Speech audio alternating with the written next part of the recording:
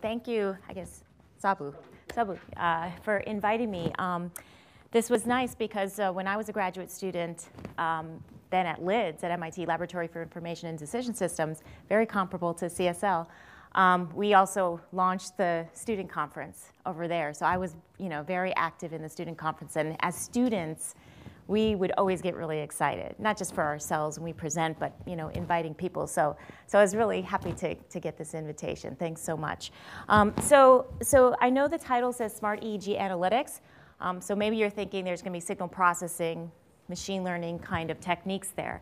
And you'll be a little disappointed. It's really systems theory and control that I found after working on this problem for probably 8 years, that I found probably the most exciting type of results for a particular problem. So please jump in. I don't think, I'm going to kind of take this talk as a little odd for me because I'm kind of going in reverse order. Typically, especially if you do sort of systems theory or control, you pose a problem. I'll definitely pose a problem. And then you show your approach and your solution. Maybe you prove some theorems, and then you show some application results. I'm going to show you and have you appreciate the clinical problem that we try to address. I'm going to go straight to the solution. I'm going to tell you what this thing does and how it works, and then I'll open the hood. Okay, so bear with me with that. But with that said, feel free to ask any questions. Just as a disclosure, everything we talk about the technology, I did take a sabbatical for a year, 3 years ago, because this was the one thing I felt that I believed may work in the clinic.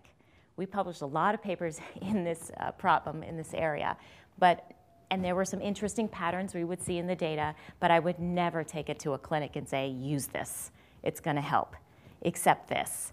So just as a disclosure, it's a company co-founded with a neurosurgeon, Jorge Gonzalez-Martinez, who was the lead neurosurgeon at the Cleveland Clinic Epilepsy Center.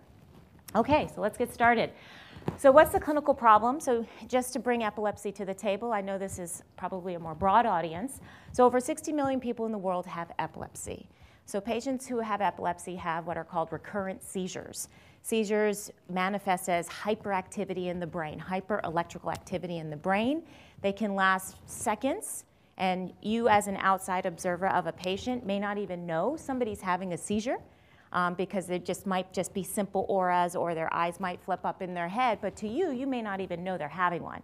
And it can go all the way to another extreme where it lasts for several minutes, and they might have convulsions and they fall on the floor. So they vary in terms of severity and duration. This was surprising to me. I don't know if you know this, but over 30% of people who have epilepsy don't respond to drugs.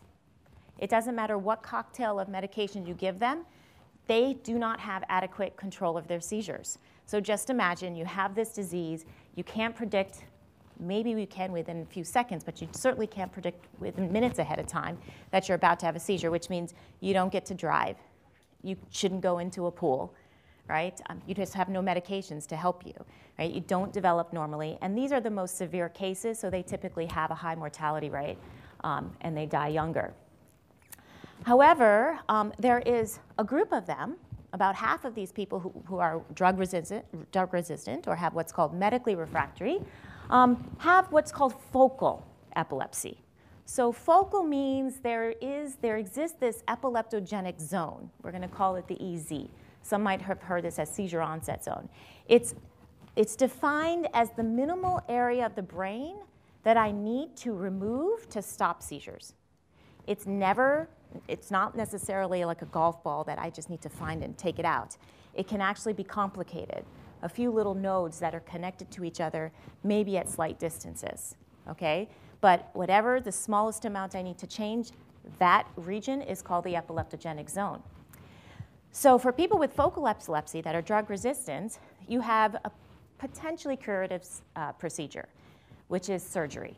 This is the most common thing, which is if I can find this epileptogenic zone, I'll just surgically remove it, take out the tissue, and hope that the seizures stop. Okay? Another treatment that was just FDA approved in 2015 is stimulation. So instead of taking out a big part of your brain, I'm going to find where the seizures start. I'm going to put a chronic implant subdural, so you can't see it, that's monitoring the activity in the brain in that region.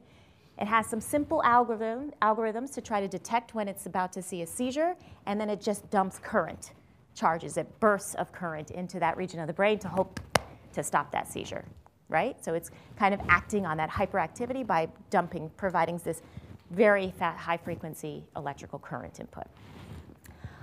But both treatments, in order for them to work, you need to know where this EZ is. And I hope to convey to you today that that is a really hard problem in many, many cases, okay? And it's not surprising then that on average for surgery, you have about 50% success rate. So actually it's a highly variable success rate. It can be, in your best case scenario, 70% chance of seizure freedom or seizure control with drugs after surgery, and it can be as poor as 30% success rate. But remember, these people will die if you don't treat them. So with that said, only 18% of people who have this focal epilepsy decide to go through this treatment. And the outcomes is one reason, and another reason I'm going to convey to you now, which is how they go about finding this epileptogenic zone. So if you end up having a seizure and they've determined, the clinician, that it's focal, they're going to say you might be a surgical candidate. And here's what happens to you. Okay? So first what the clinicians will do, will try to figure out, pinpoint roughly where this zone is, or maybe exactly through non-invasive imaging techniques. Okay, so they'll take PET scans, they'll do an MRI, they'll do SPECT scans. These are all different techniques to image the brain, the whole brain, okay? What they're really looking for, they're hoping for, is in the MRI scan where you see structure, they'll see a lesion, something pathological. And if they see a lesion, that's called a lesional case. And those are the best case scenarios. Those are the guys who get the 70% success rate, because most of the time, seizures are starting in that lesion area, okay? So, but half of the time, MRIs look normal. SPECT, PET, everything looks normal.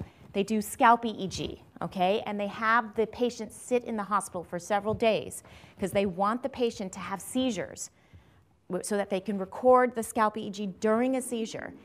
And what do they do with that? Well, at least they can say things like, okay, we know it's in the left hemisphere. We know it's probably left frontal, right? But they'll never make a surgical plan on a scalp EEG, okay? Especially when your MRI looks completely normal, okay? So what that does at this point, if you don't have a lesion on your MRI and you kind of pinpoint the area with scalp, here's what they do. Then they go to a second phase of monitoring, and that's invasive.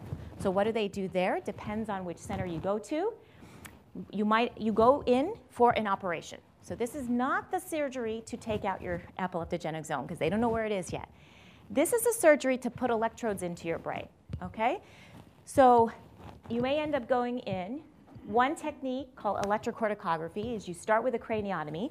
So they make a hole on your skull, and they open the flap to expose the cortex.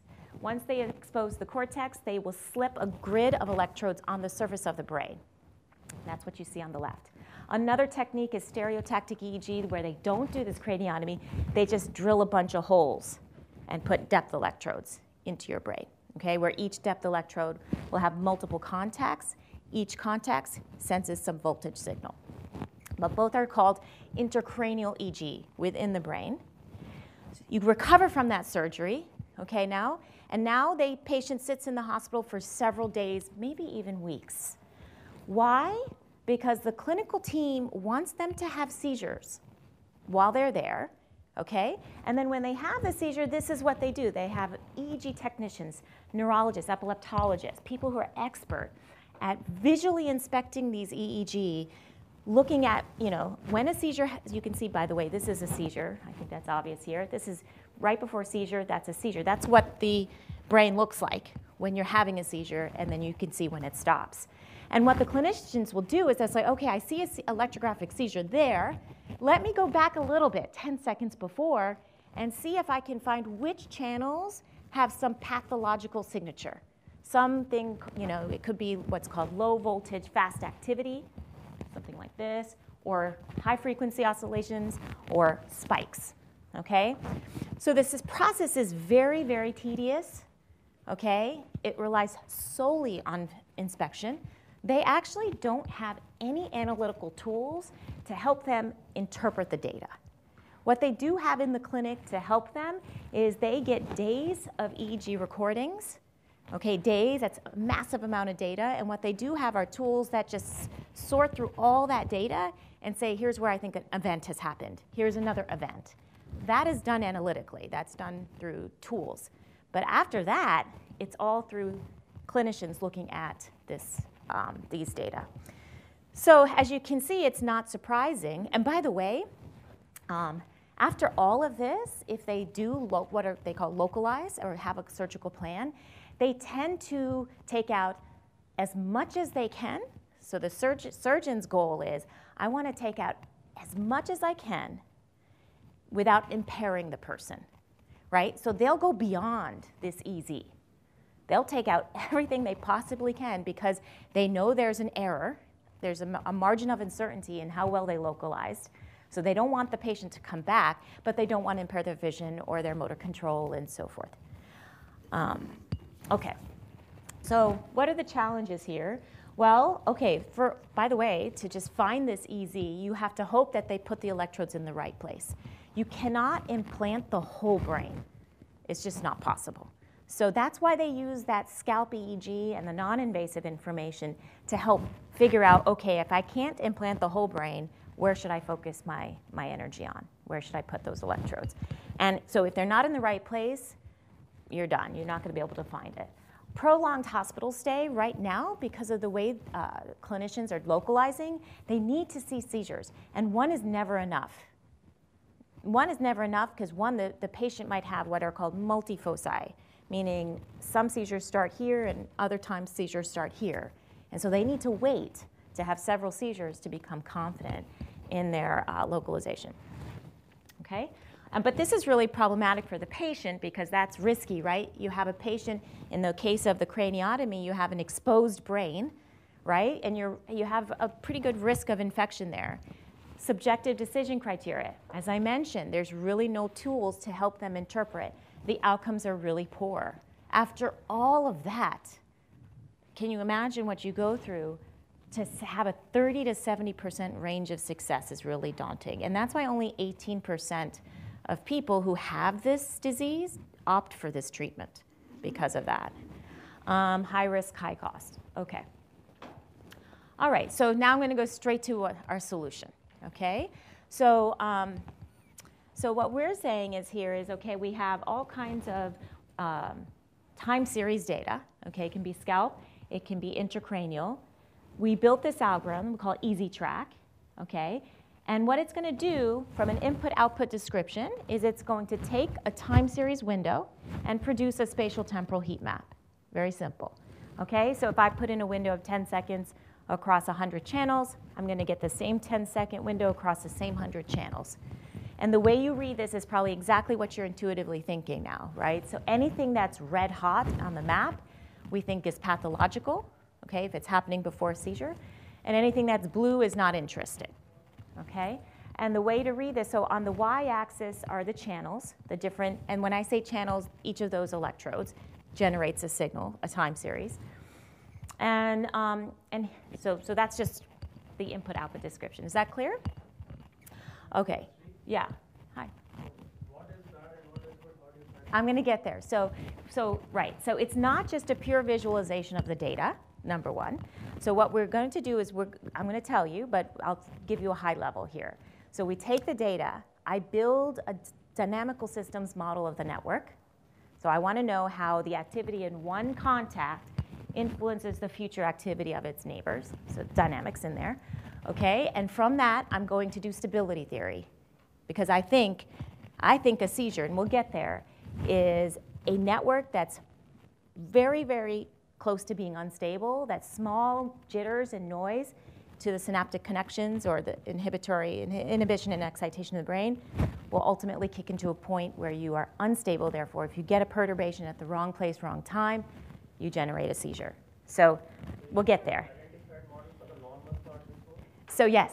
So this is what's kind of interesting, right? So I'll get there, but right. So if we can avoid, and I think this is some of your work and that's happening here, is it would be great to just record maybe 5 minutes when they're not even having a seizure and be able to say, where do they start?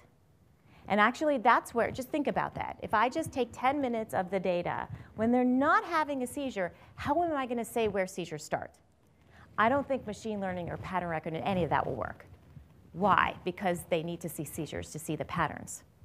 But systems theory may play a role. Because in systems theory, if I have a notion of what a seizure is, it's an instability, then I can do some interesting analysis on the stable model and figure out what's the smallest little kicks or perturbations I need to apply to which node to render an unstable network. So that's exactly where we're going.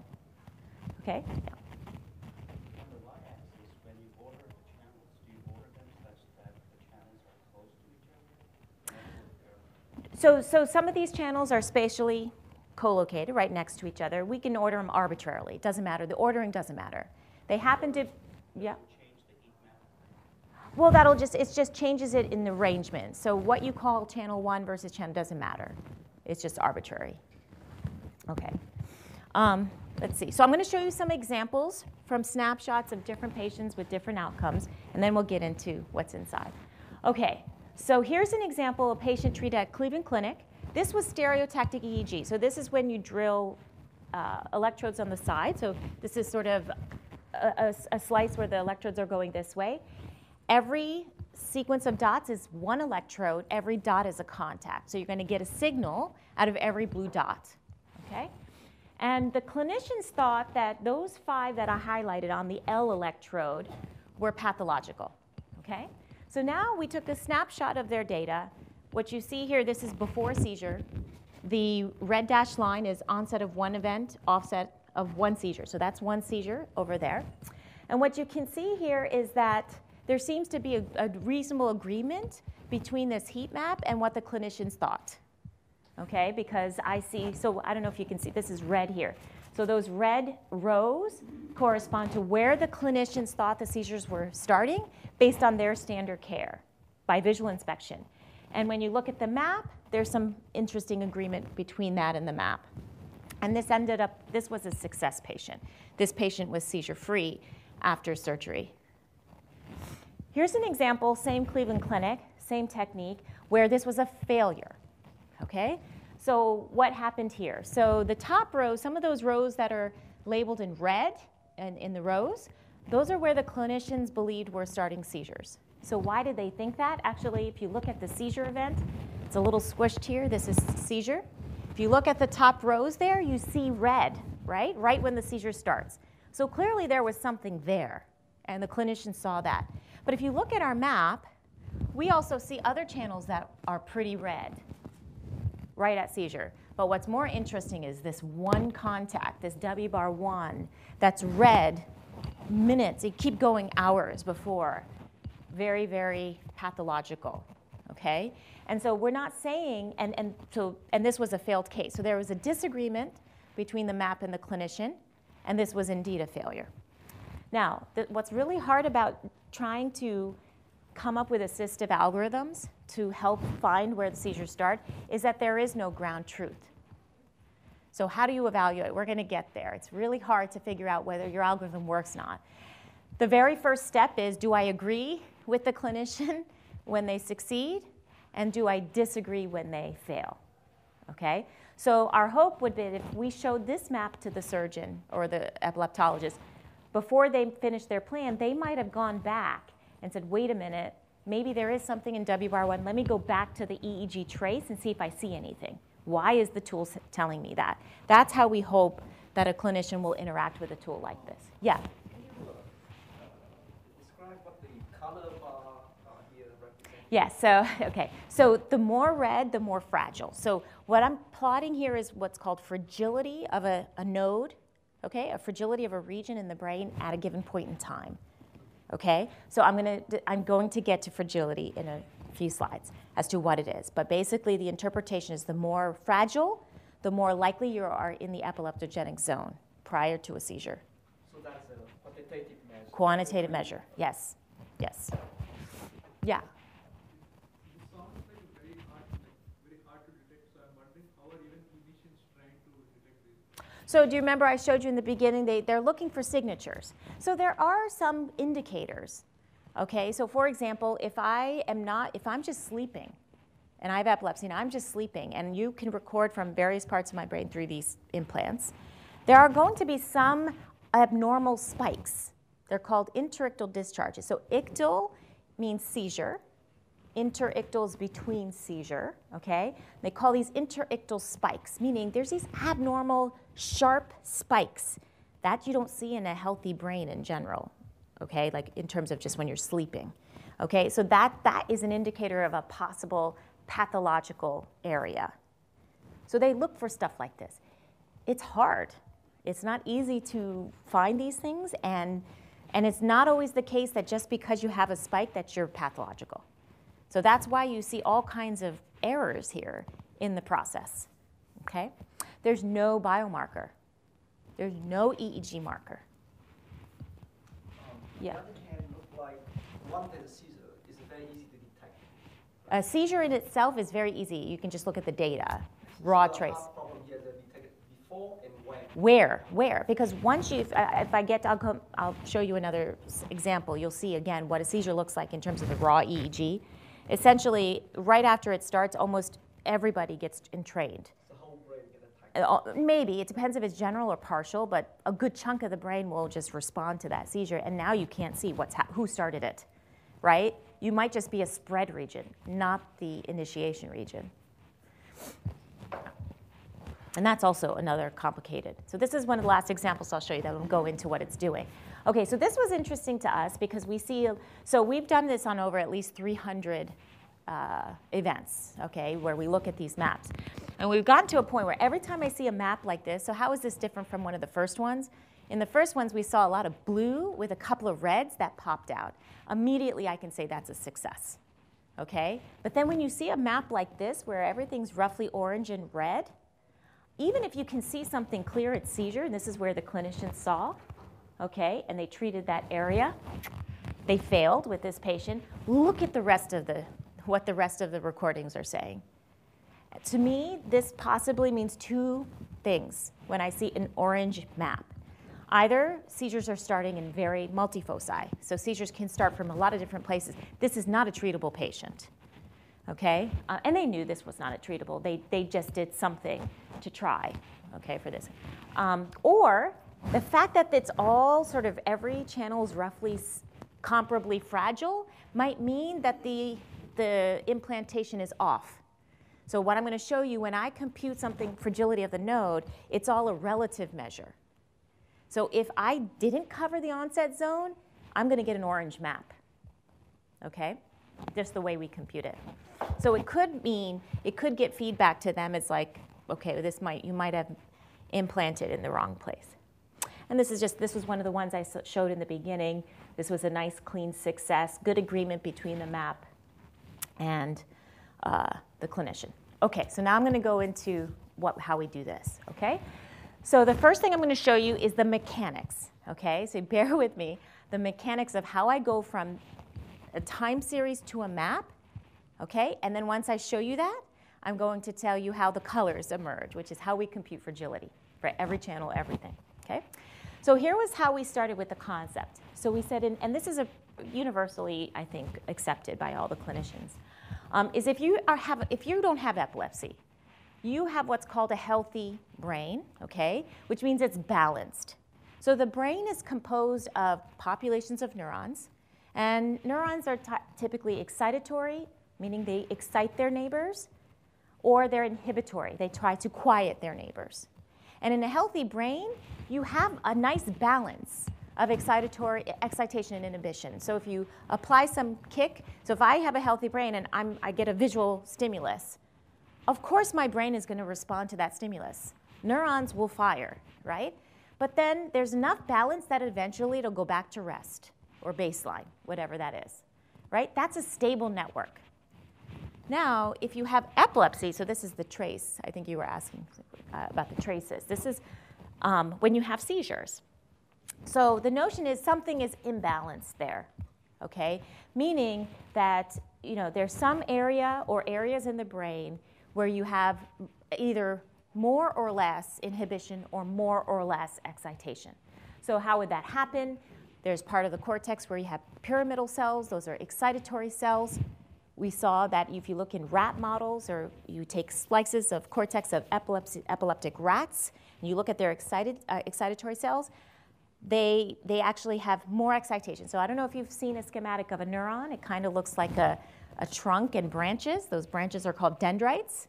Well, there's extra arborization in the pyramidal cells. These excitatory cells have more branches in an epilepsy brain, which means they excite more. They're more likely to cause an excitation or hyperactivity in the brain. Or what's also has been shown in rat brain is you take the cells that are inhibitory, chandelier cells in cortex. These tend to quiet down. Well, they're dying in the epileptic cortex, which means they're the ones that are supposed to stop the excitation when it gets too much. And guess what? There's less of them. Okay, so there's just some imbalance going on. And so what we did is we said, okay, so then we think there are some fragile nodes in this network that are causing this imbalance. Okay, so what is a fragile node? The fragility of a node, let's say I, is equal to the following. It's the smallest, let's say I'm not having a seizure, so I'm stable. And I ask the question, okay, how much do I have to change node I's influence to its neighbors? Okay, this is not structural connection necessarily, but sort of functional influence to its neighbor. What's the smallest little changes I have to make before the whole network goes unstable? If I can quantify that, that is the fragility of I. So if I have to just change that influence just a little bit for node I, that is a very fragile node, right? But if I have to really, really, add a lot of changes to a node before the whole thing goes unstable, that's a robust node. Okay? So we're going to go into how to quantify it. And what we thought is that, so our hypothesis was the most fragile nodes are epileptogenic zone. Okay? So what we do is we're going to compute and quantify this notion of fragility from the EEG recordings. So we do that first by building a model. Okay, I mentioned this earlier. So how do we build that model? Okay, so we can take every contact and label it as 1, 2, 3. And we're going to say the time series that comes out of that contact is xi of t. Okay? And the way I build a model is in a very small time window. Okay? Let's say 500 milliseconds. I have a vector x of t. Okay? And I'm going to build a very simple LTI model. LTI because it's a very small window. We had some prior work that shows that if I just in that small window, LTI is enough. I can beautifully reconstruct the data with an LTI model. Okay? So in that small 500 millisecond window, I estimate my A matrix, least squares, nothing fancy there. And then from that A matrix, I'm going to compute, it's a model now, okay, of the network, and I'm going to compute the fragility from that matrix. I will tell you how I do that next, but let me just go through the mechanics. Okay? Then I slide that window. I compute another A matrix, okay? And from that new A matrix, I get another column of fragility, and so forth. I keep moving. And so really what we end up building as a network model is a linear time-varying model. It's linear in these 500 millisecond windows, but the A matrix changes every window. Yeah? The A matrix is it's just the model, right? So x of t plus 1 is a vector. No. It's a dynamical model. So it's saying x at time t plus 1 is a x of t. Okay? So it's generative. So if I have an initial condition for x, I can go through the recursion and compute a whole time series trajectory. Okay? Yeah. What you really want to know are the poles of the system. You want to know where the poles are in the right half plane instead of in the left half plane. And this analysis is not going to give you. Good. Well, because it's stable. Yes, but we're getting there. That's exactly right. The whole notion of fragility is I have a stable network, and I'm asking the question, what are the smallest changes? So I'm going to end up perturbing a column of A that corresponds to one node and how it changes the future of everybody else. I'm going to perturb it and ask, How small is that perturbation before the poles hit the j-omega axis? Or what? We're getting there. We're getting there. That's exactly right. But this is all stable now because I'm going to compute it off of the stable recording. How do you measure causality here? I don't need it. Well, what's It's just you're right. I'm just fitting a model to data. I'm fitting a model to data. And I don't need to know what's causing what. I'm just fitting a model to the data. It's causal by construction. That's what x dot equals ax. It's causal by construction. And I'm going to try to analyze it. Okay. I'm not trying to build a model that's going to really be generative and explain phenomena. It's just a simple phenomenological model. It's a regression. It's a regression. Yeah. Yeah. So when you build this model, so my understanding is the matrix A is you extract out the data. Yes. How stable it is over time, and Yeah. the other, like, when you look at the matrix, does it really conform with the understanding, like nearby node would have more influence? No, because nearby nodes are not necessarily the most strongly connected nodes. Yes, in many cases. It depends which part of the brain is being covered. There are certain places where contacts are placed in two areas of the same structure that are densely connected with wires, right? They're physically connected, structurally connected. But then I have temporal pole in my brain that has huge projections to frontal cortex, far away. You'll catch that in the A matrix. You'll see things like that. So this A matrix does not look like a DTI, a matrix, a structural connectivity matrix that comes out of diffusion tensor imaging of the brain. This is functional, and it's dynamic, right? It's not a correlation matrix or anything like that. But it is just a regression. We're fitting the data, yeah. So is XT the time series, or is it some? XT is the time series. It's exactly the time series I'm recording. Yeah, if I have 100 contacts, X of T is 100 by 1. Yeah. N would be the number of contacts. It typically 80 to 100, depending on the technique used.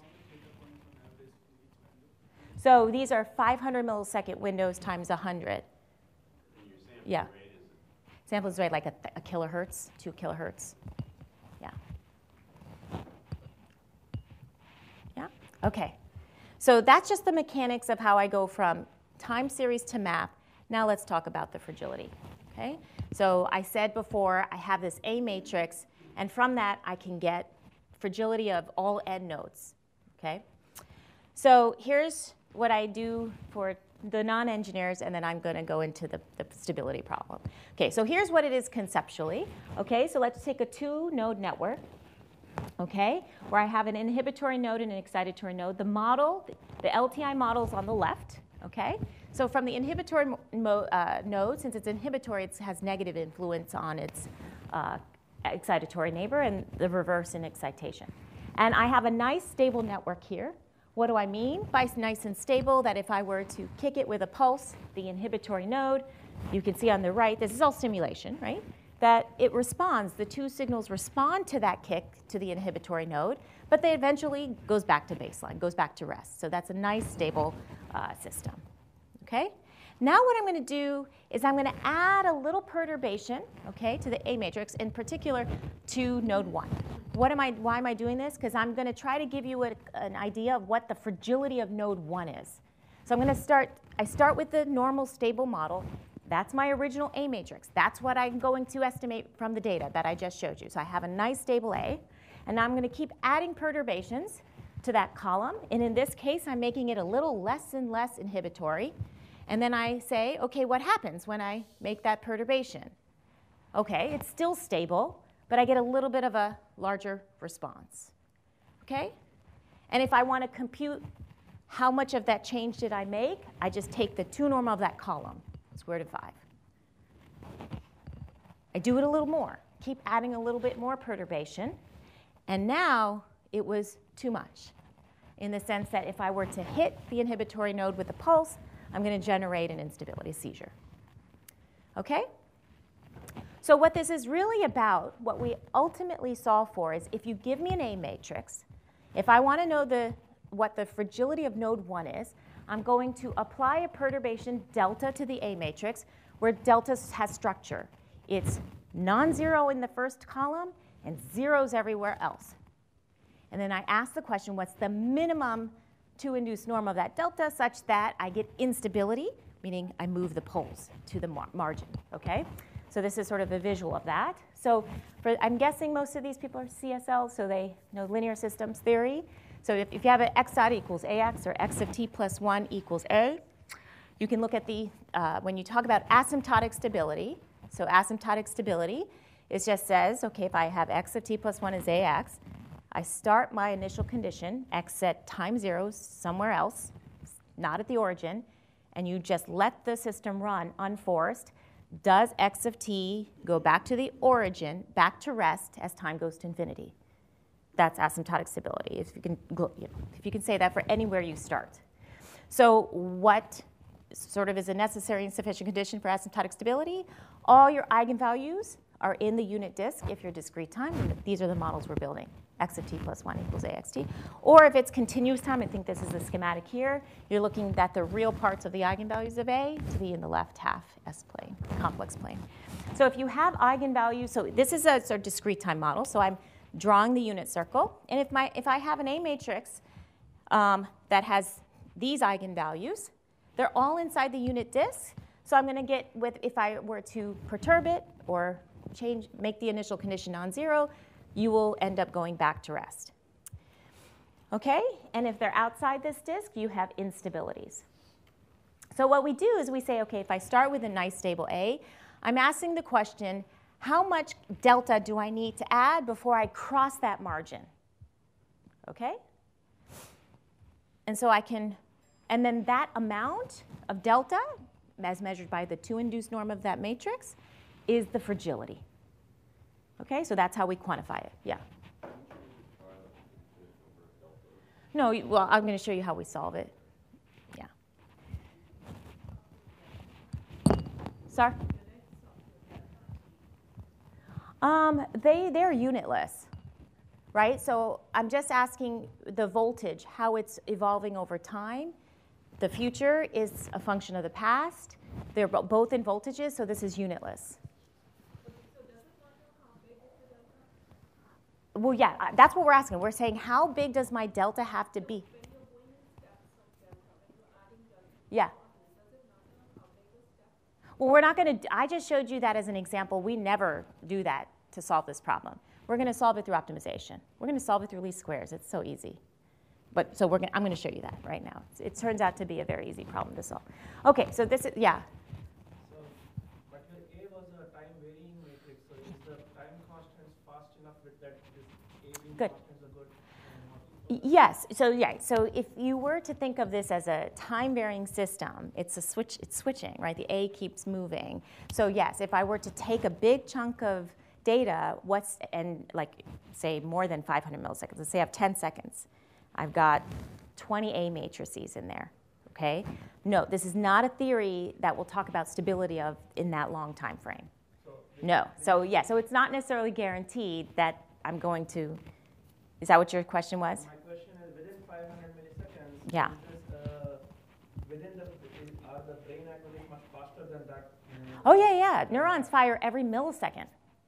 They can fire on a millisecond scale. Model, at least the level of Yes, for the level of neuronal firings and populations. the eigenvalue analysis will not make. Correct, exactly. No, so what I'm not showing you is how these models can actually reconstruct that data in the first place, that they're actually decent models at the right time scale for these data. So we had a whole study on that already.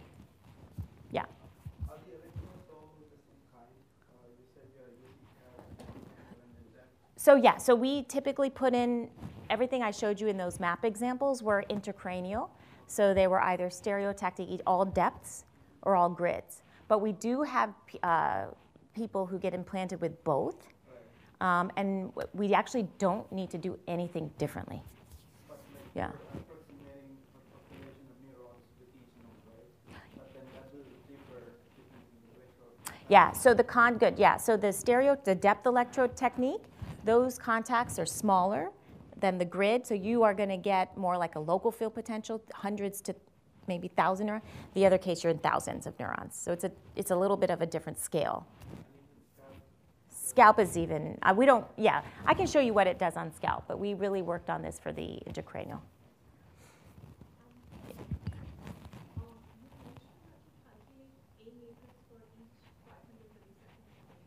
Yeah. So here, are you mentioning, is this, what does this A do? Is it only 500 milliseconds of data, or is it for all the matrices? We change A every five, so the A matrix for a 500 millisecond window only makes sense for that window. And then it changes. There's no way, if you look at these time series, you cannot model a long window with a linear model. It won't work. Yeah.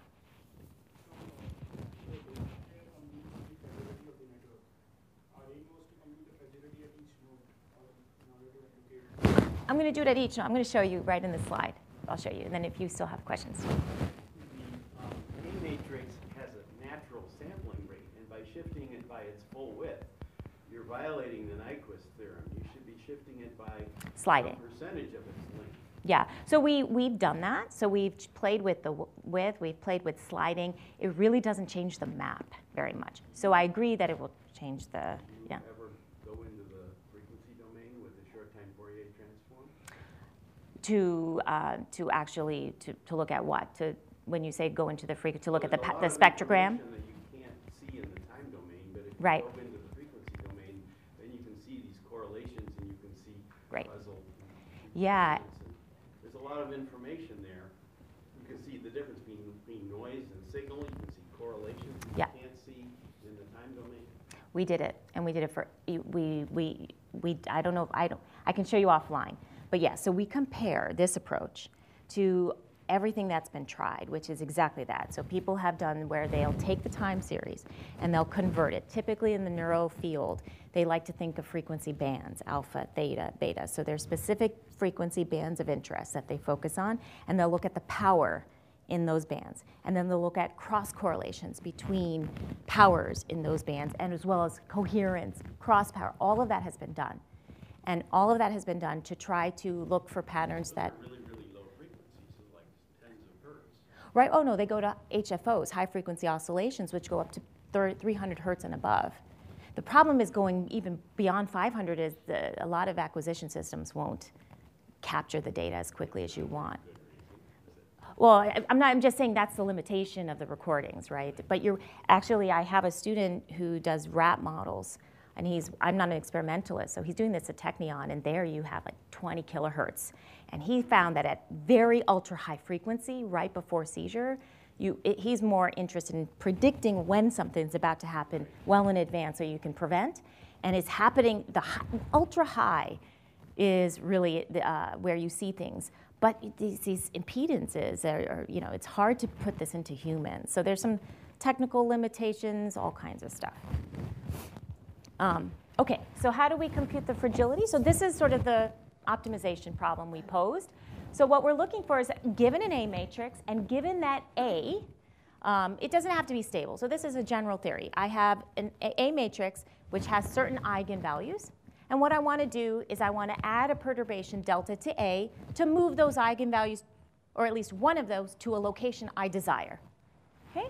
So what this is doing, it's saying I want to find the minimum 2 induced norm of delta such that A plus delta, lambda I, one of the eigenvalues, there exists at least one eigenvalue lambda I of A plus delta that hits lambda. And lambda can be something I impose. And if it's complex conjugate, of course, I need the other guy too. Okay? And that lambda I of A doesn't already have an eigenvalue there. Okay? And so that's the problem we're trying to solve. How do you solve for that? So, and then we do this because we're interested in fragility of a node, right? And I want to compute this for each node. We have structure in the delta. So I'm not looking over all possible real delta matrices. I'm looking for all possible delta matrices where I have one non-zero column. In the kth column, then I'm looking at the fragility of the kth node. Okay? I think I have it. Yeah, so how do we do this?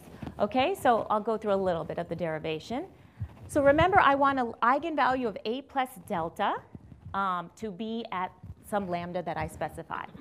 Now, I can write delta, since delta has this structure, I can write delta as, it's a rank 1 matrix, so I can write it as a column times a row. Okay?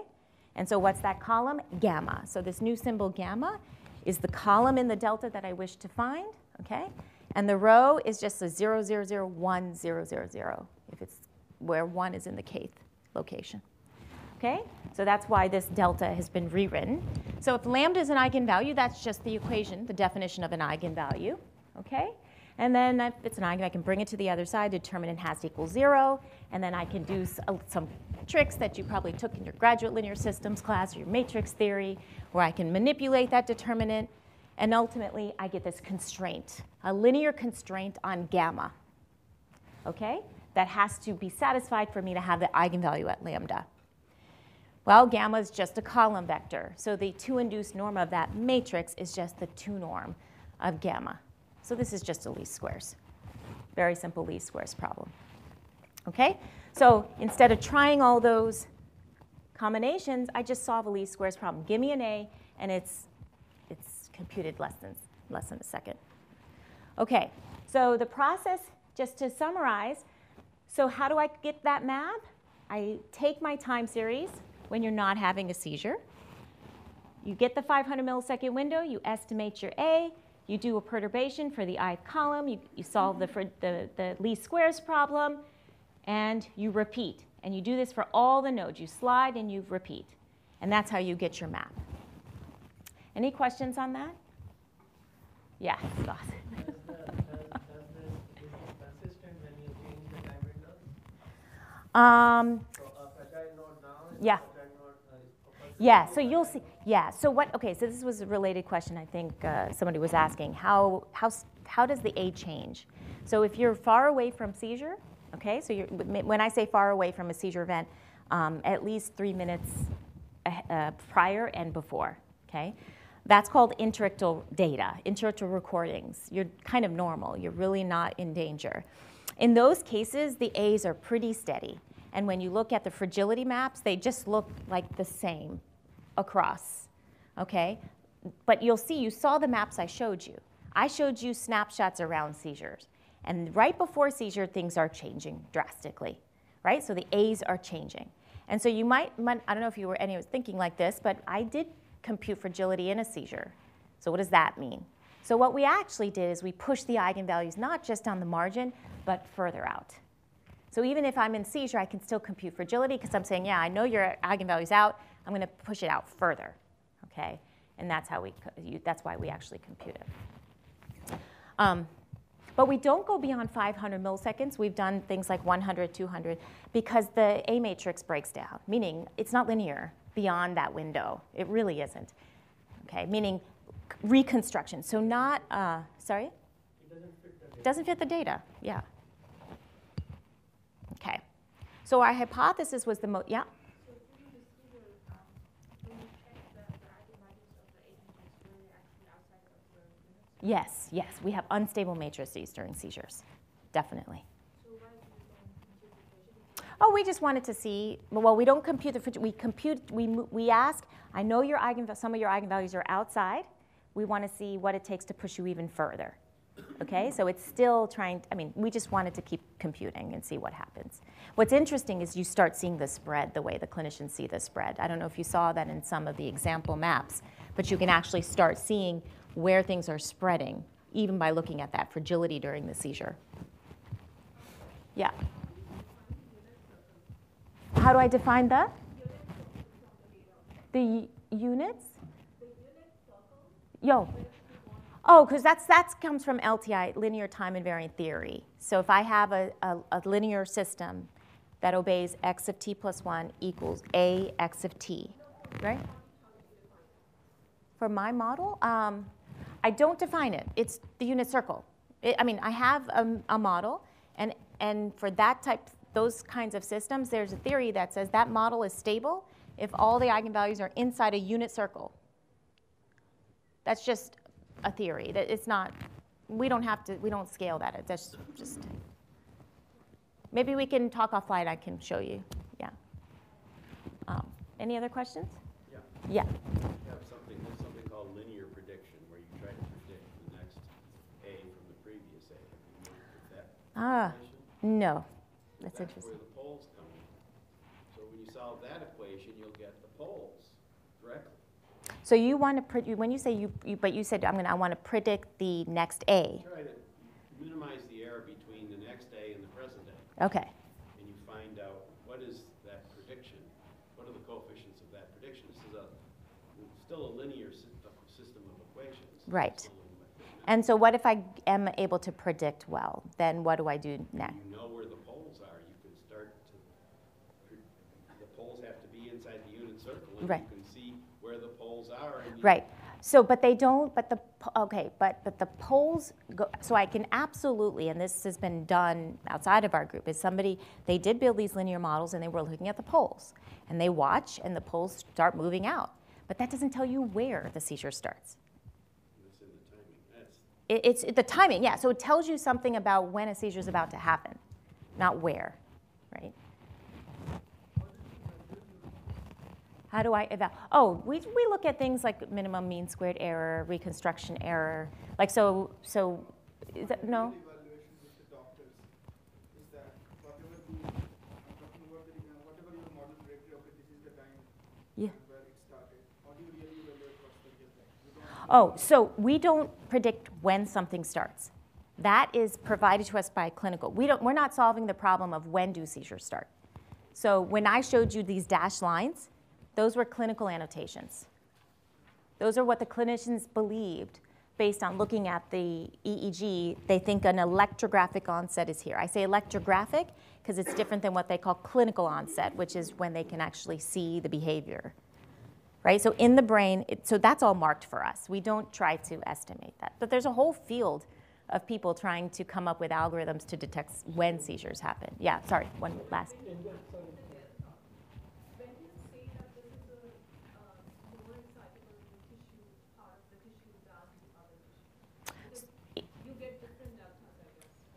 Yeah, so yeah, for every node, I get a delta. I have a corresponding delta matrix for a given node, right? It's just its own nodes connections and how they change, that column of A. So yeah, every node will get a different delta that renders the network unstable. And that's exactly what the map is. So those that are red hot required a very small delta.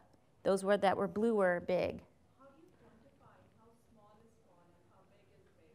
Oh, we don't try. We just display the relative fragility to the clinician. We don't have an idea that 0.8 means anything. Yeah, yeah. I'm done. Oh, I'm done. Well, you know what? I can stop here. The last statement I can stop here because we're done. The last statement I want to say is we actually try to. We just completed a large retrospective study, so we got about 91 patients and over 300 seizure events. And we basically, what I won't go through, but we went through a process of looking at our maps and looking at the clinical annotations, computing like a degree of agreement statistic, and looking at the distributions of that degree of agreement between successes and failures or clinical complexities. So it was a bit tedious, but that's the last thing I was going to say. And it looks like fragility seems to be outperforming like frequency-based, spectral-based, correlation-based, high-frequency oscillation-based methods. Everything that's out there we tried in the same way, compared in the same way with the same data set. And then I just wanted to get to my acknowledgments, and then I'll be done. I don't know how to jump to my last slide here. There we go.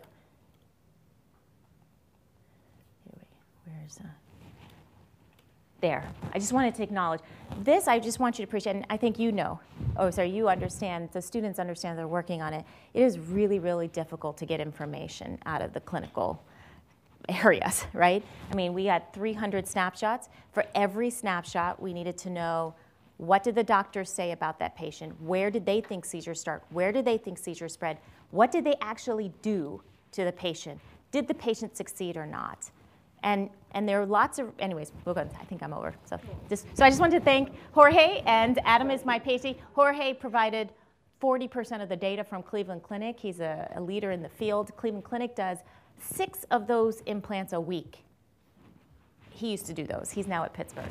Anyways, and this is Adam Lee, my PhD student who did all the work. Yeah. Is this applicable to scalp EEGs or not? So yes, but it's not going to tell you this is where to take out. Too much correlation.